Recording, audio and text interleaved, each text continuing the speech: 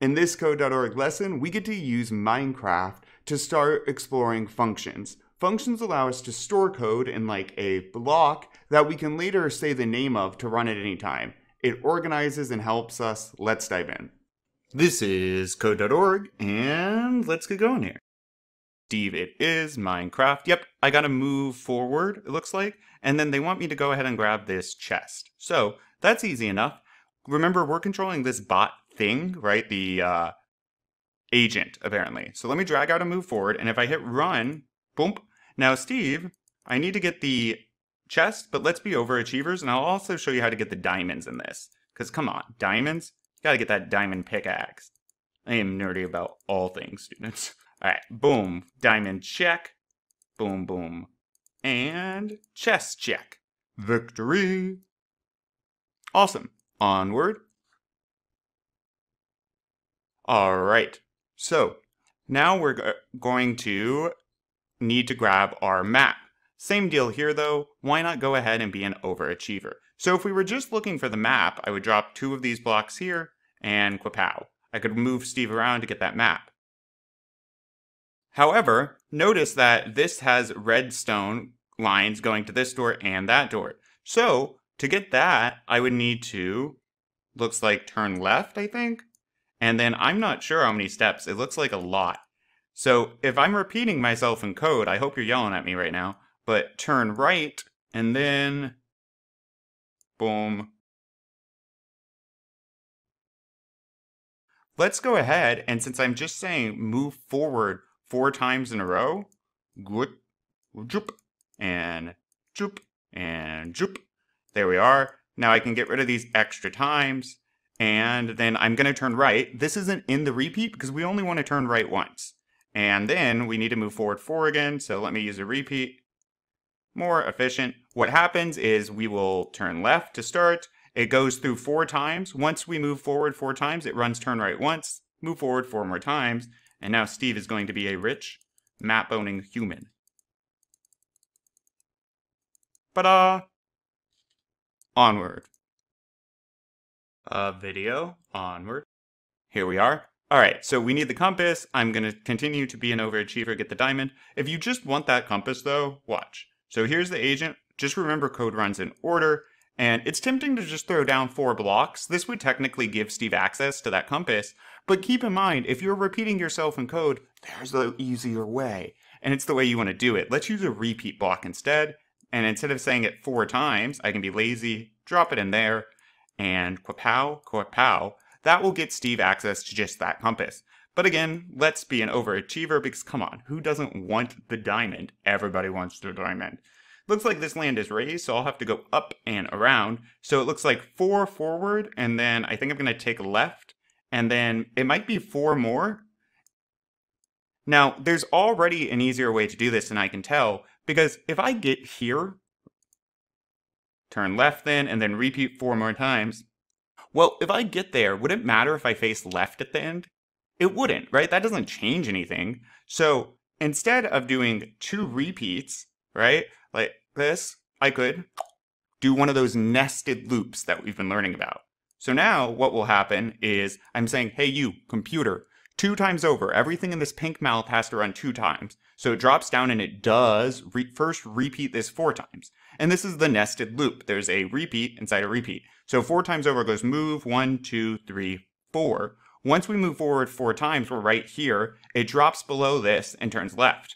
Once we do that, we hit the bottom of the outer loop and it says, oh yeah, I gotta do this 1 more time. Moves forward 4 more times and we'll turn left at the end. And Steve is going to be a rich human. Ta-da! Onward. Here we are. Agent can move across water. That's pretty fancy. So again, if we just need to get this bucket, it looks like it's this pad here, I would assume. And so we can do move forward a whole bunch to get to it. But obviously, I think they're giving us a hint with this repeat 7. So let's say it's 7, drop, and what should happen is I'll move forward 7, and this door should open. But let's be overachievers and get him that diamond too. So I think that will be 4 steps. So I'm just going to change this to 4. And then it looks like 2 forward. Oh, I got to turn left And make sure to run your code often. It is always okay to be wrong. You can just go back and fix it. That's the great thing about code. The world doesn't end if you make a mistake. Okay, and that is looking good. So let's go ahead. And onward. All right, you made it. Now get Steve safely through the maze to collect the axe. Okay, so I see an axe, I see a robot. If we're just trying to open this door to get to the axe, let's see, it looks like I'll move forward 2, and then maybe turn right. Boom, and move forward 2. Would it matter, for instance, if I were to turn right at the end of this? Nah, it wouldn't matter if he's facing right. So, if I do that though, boom. We can use a repeat. Woohoo! This will also get us to that point. That will get us to the axe, but I want the diamond, so... And what we could do is, since I turned right at the end, I'm now going to turn left, move forward, and move forward. Looks like we're going to go left, move forward again, so, and a repeat. And now, I'm not going to put this inside of it, because these run after each other. First, I get to this spot. After I run this chunk of code twice, it will drop beneath it and start running this loop, and I'll do this twice. I'm ready. Yeah. Oh, I gotta get my diamond. Victory. Onward. Alright, oh no, the bridge is out. Code the agent to rebuild us a bridge.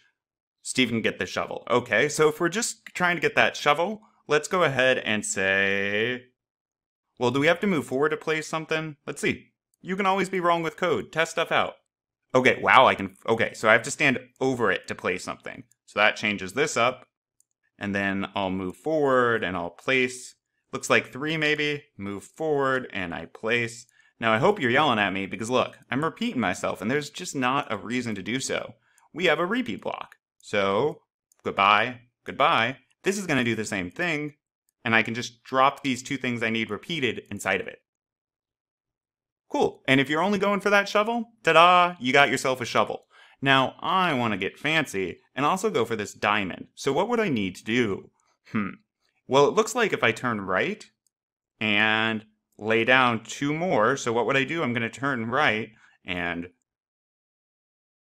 Wait a minute, this is repeating myself. Move forward, place oak. So instead of saying that twice, I can do something like this. And drop it here. Boom. Victory. Another river, but this one is much wider. Oh, it looks like they started us with code. Let's see what we do.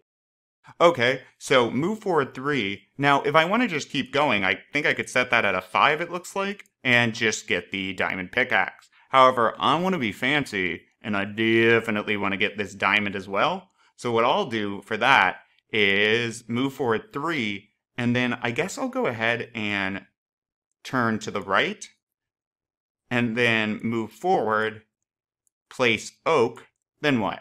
Well, then I'm going to turn to the left. Now I could turn all the way back around and keep going, but I'll just turn to the left once and finish the bridge here, I think. So this is up to you. You might want your person to turn all the way back, move, and then finish that way. I'm going to have mine go like this. Okay, now let's look for repeated code. Well, there's one. Move forward, place. So move forward, place, move forward, place. Okay, well that can be a repeat block. And let's try this. Hello, diamond.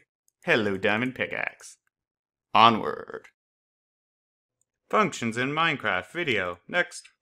Alright, let's see what we... Oh, functions. This is excellent. Alright, a function named buildBridge is in your workspace. Don't let that scare you. What are functions? They're like blocks of code that we name. So, snap the small green build-a-bridge function block into your workplace twice to fix the path to get Steve to redstone. Now, you might be thinking, wait a minute, I can just click and it will run all of this code. And it does. Why it does that? Well, let me show you. So, if I were to, I guess it won't let me, I was going to grab this code and slap it here. What we've done is we made, you could think of it as a box of code.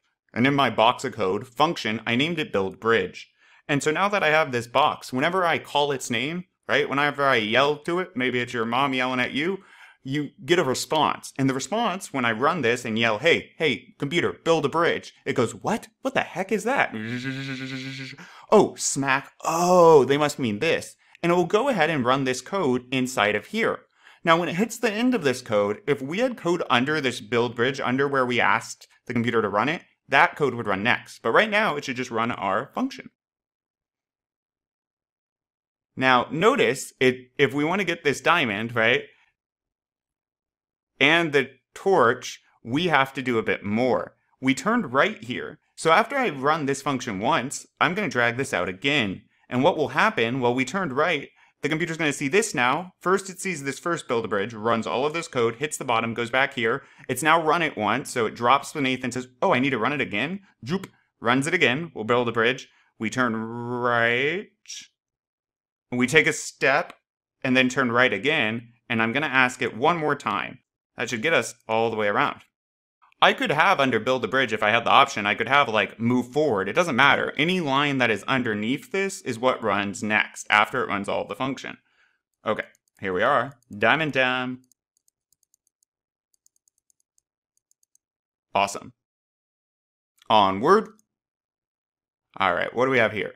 So there's ice in the way. Oh no, the clear path function can help you destroy blocks. Okay, so here's my function. Here's its name. Where am I at? Right there. Now, I can't go through this ice magically. What I need to do is ask the computer to get rid of it for me. And that's what clear path apparently does. And I can see destroy block, move forward, place gravel.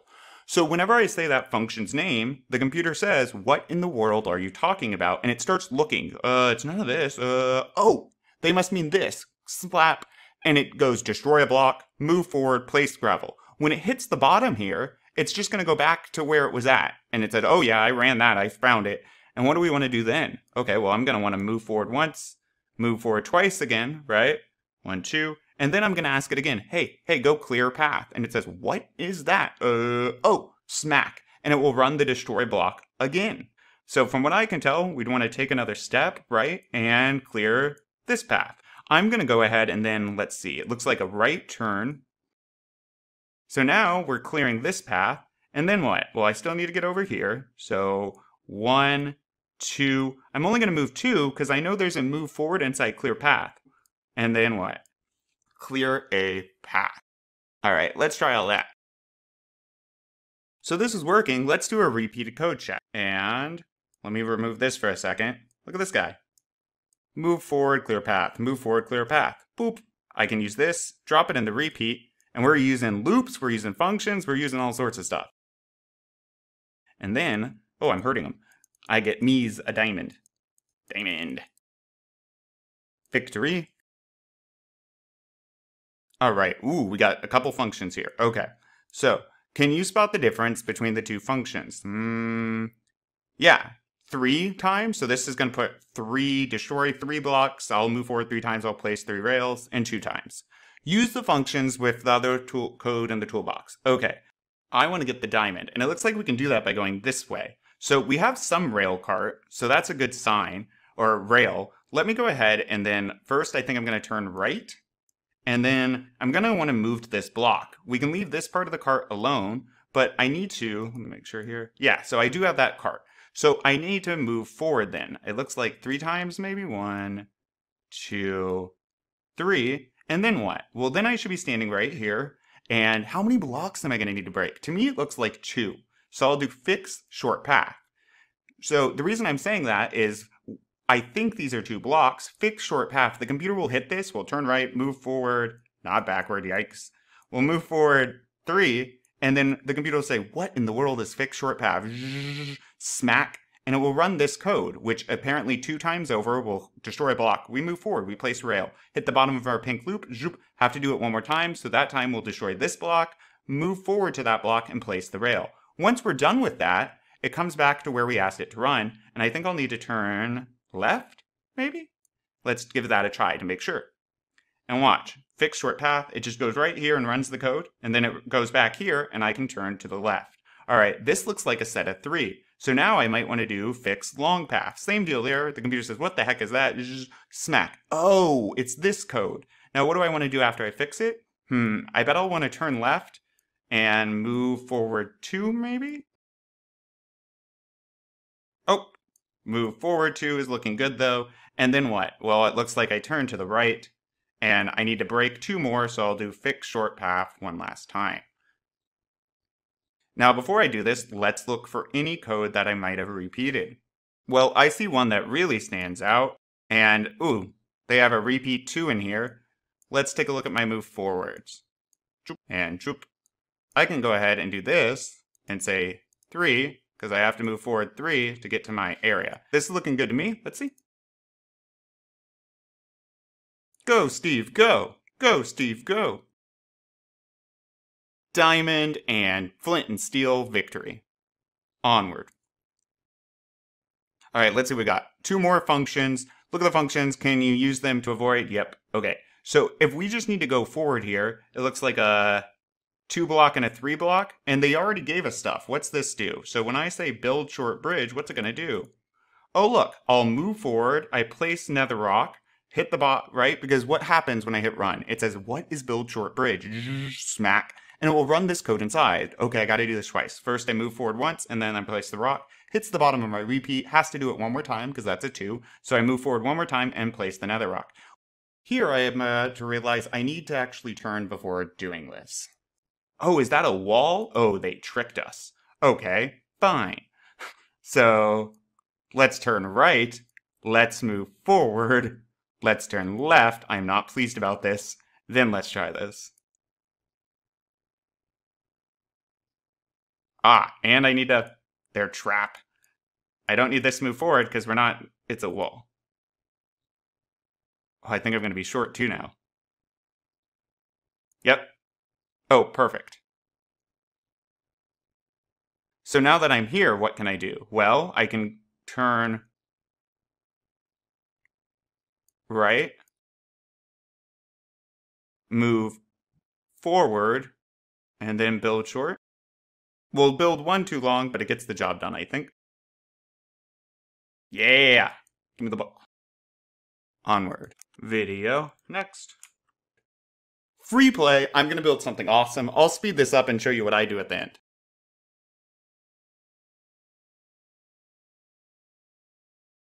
Well, that took me a minute, but I was on a mission. So I outlined right here the path to the bridge. What I did is turn left, move forward twice. I then use a repeat. My put wool, all I'm having the agent do is put down 1 wool and turn right.